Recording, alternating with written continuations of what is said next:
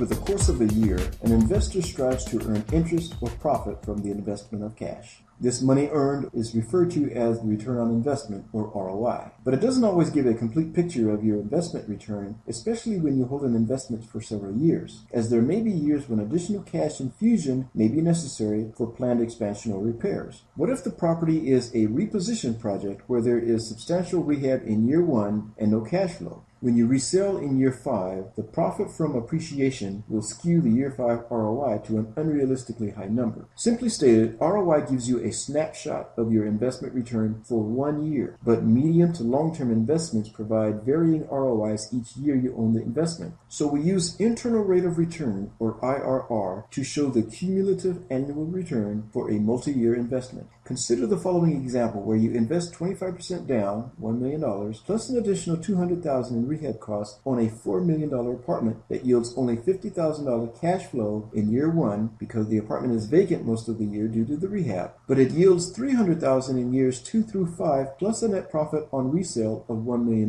due to appreciation and repositioning. We arrange the data in a T-bar. The amount in parentheses represents our initial investment at purchase, year 0, and is a negative number because we're putting money into the property. The positive numbers in year 1 through 5 indicate that we're getting money out. You can Google IRR Calculator and download a program, or use a web-based IRR calculator, or most financial calculators can also figure IRR. Also, the latest versions of Excel and other spreadsheets can also calculate IRR. So when we plug the numbers from our T-bar into our IRR calculator, we get a multi-year internal rate of return of 17% per year. But if we just calculated the first year cash-on-cash ROI, then we get ROI equals 4%. If we try to sell a 4% ROI to investor partners, they'll laugh us out of the building. But the true multi-year IRR of 17% is something they would easily consider because most savvy, accredited, and institutional investors look for IRRs in the range of 8 to 15%. Thanks for watching. And if you know other investors who might find this type of information helpful,